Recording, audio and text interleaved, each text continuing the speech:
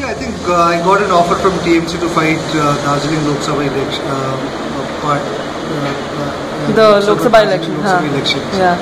And I've always been following politics when I was even playing as well. So I'm quite up to date in terms of Indian politics. Even during my playing days as well. So I was interested in politics. I wanted to always join politics, but the timing I was not too sure when.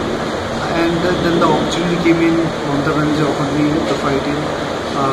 It was quite a surprise kind of a thing, but I took it up. Though it was a new and completely different field and also a new experience, a difficult experience. But that's how I joined. I said the offer came in. Yeah. Maybe if Delhi had offered or Sikkim had offered, or say that's what I was going to ask. Why not the Sikkim parties? If Manipur had offered, then I would have taken it. The offer came from TMC first. Okay. So, and I've lived in Bengal for 25 years. I was born in Sikkim. I left Sikkim when I was 15 years old.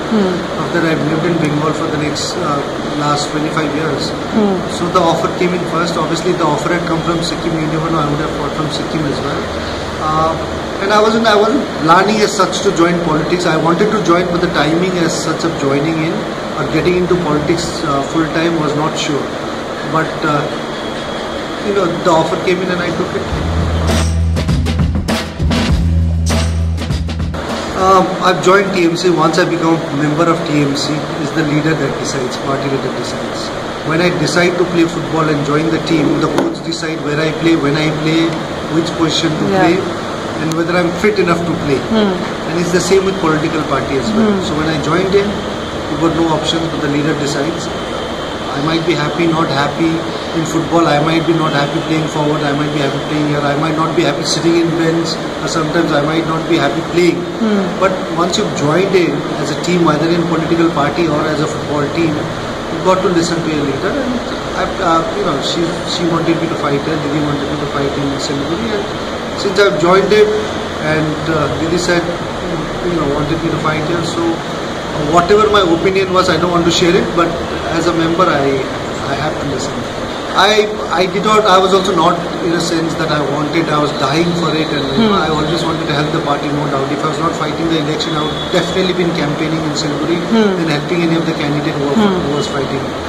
But it wasn't that I was dying to fight or dying to get the seat, but I was sure that I would be campaigning for the party in the assembly election. In life, where is easy? Do you think football I achieved everything easily? I'm sure you did not. It's not. So I think everything in life is difficult, but at the same time you can make it easy as well. So I don't think any seat in Bengal today, is going to be easy. But at the same time, it's not going to be difficult. It's up to your team and the party and the workers in that area to make it how difficult and how hard or how easy to make it. So Siliguri obviously with Ashok Bhattacharya, he's been here 3-time MLA and minister in the party as well. It's tough, but at the same time, I think if I can get my team organized and have my workers motivated, I think we can take up this. If you've seen Darjeeling previous Lok Sabha result, Jaswant Singh had won completely hands down. The political 4,50,000 votes were cast in the hills. Out of that 4,45,000 went into just BJP. Only other parties got 2,000 votes. And that was a completely BJP bill. And I was fighting something which BJP had already controlled and all that. But at least to take out 1 lakh vote from the hills was a big positive. We were fighting for the first time TMC in Darjeeling constituency. We have never fought before. And just to make the symbol, people to recognize the symbol was a big challenge. But it was a good learning experience. I think it's much more better. We are more organized. The area is smaller. I've got same amount of time, a little bit more, but the area is small. So and I've been able to organize the party. So the chances are good, very, very good. And the way the parties worked in the last 5 years, I think that also will give me a big bonus to really ask for votes and all. In reality, today Siliguri, you've seen the town. I think you've got your cousins living here and all that. And Siliguri, the way it's located, geographically located, I think it's got huge potential. It's one of the most commercial city in Bengal. It can be a most commercial city in entire India as well. It's got a huge potential in terms of sports development. It can be a sports city as well. So the potential is big. I think Siliguri requires young, dynamic leader with more young, fresh ideas, modern ideas, and I can assure you I can bring that to Siliguri. It's always going to be tough, but it's not, obviously, we need to reach out. The party organization in the hills have grown in the last 2-3 years, so obviously it's going to be very, very tough. I'm sure we can pull something, we can pull a surprise there, which is very, very much capable. But I can assure that in the hills, for the first time, I think that we've given such wonderful candidate, 2 female candidates from Kaushan and Darjeeling. I think it's time in the hills that women come and take charge. I think the men have been running the hills, and you've seen the kind of violence, the kind of situation, problems, development, corruption. I think it's time Mahila, women take in charge in the hills, and people should vote in that in terms of development. In the name of Gorkhaland, I think it's always been vote. They've taken vote. Once they get the vote, they forget Gorkhaland. BJP has taken vote in name of Gorkhaland. Where is Gorkhaland? As Aluwale asked one question in the parliament, no. But when Lok Sabha comes, he'll ask exactly 1 year or 6 months before he'll start raising the question. Whole year he's sleeping. So it's always fought in the name of Gorkhaland, and after that, once it's finished, they don't do anything about it, which is very, very sad. He wasn't fighting from TMC. I think there was misunderstanding. But it was Mamta who had... what wanted to say was from the Kalimpong, Harka Bahadur is going to fight.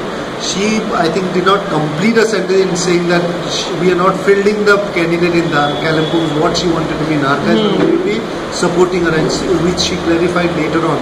But look at parties today. You've got well-educated, intellectual people in the hills today. Harka Bahadur leading Morcha. You look at Mr. Dewan, who was an IAS officer in Andhra Pradesh.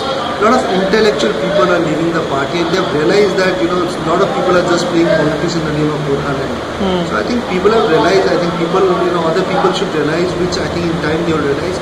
It's not that our party is against people of the hills. Our party is not against Gorkhalism. We're not against Matu, and which Morcha says Matu go against. I think our party today leadership. President of our party in the hills is Baichung Bhutia, was in LF.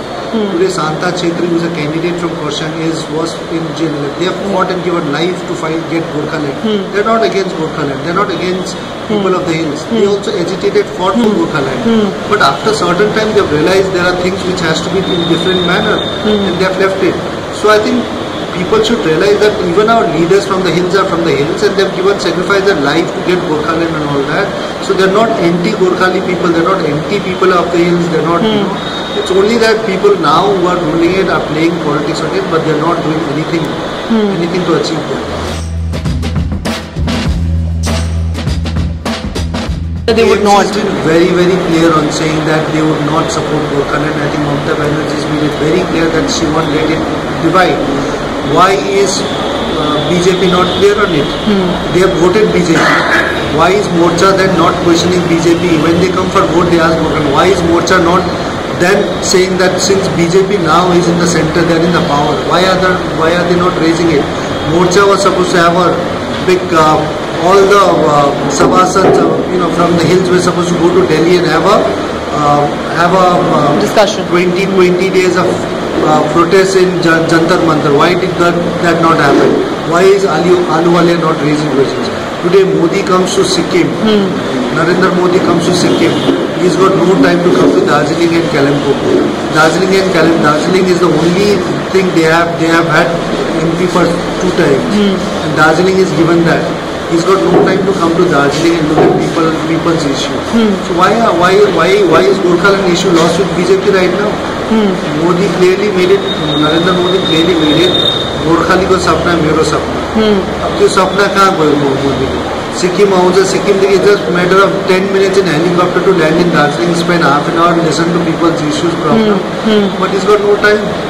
So where is Morcha's and BJP's issue on Gorkhaland? So do you... and also for to make it very, very clear, even the BJP president in West Bengal went to Darjeeling, gave a whole speech out in media saying that BJP does not support Gorkhaland. We will not have we would make sure that the Gorkha lighting does not happen. And this is the BJP's president who made an official comment in Darjeeling when he had a meeting. When was this, sir? This was, you can check it out with the media, and it was all out across the media. It was out. So, you know, it's not that, it's not only TMC is against the issue.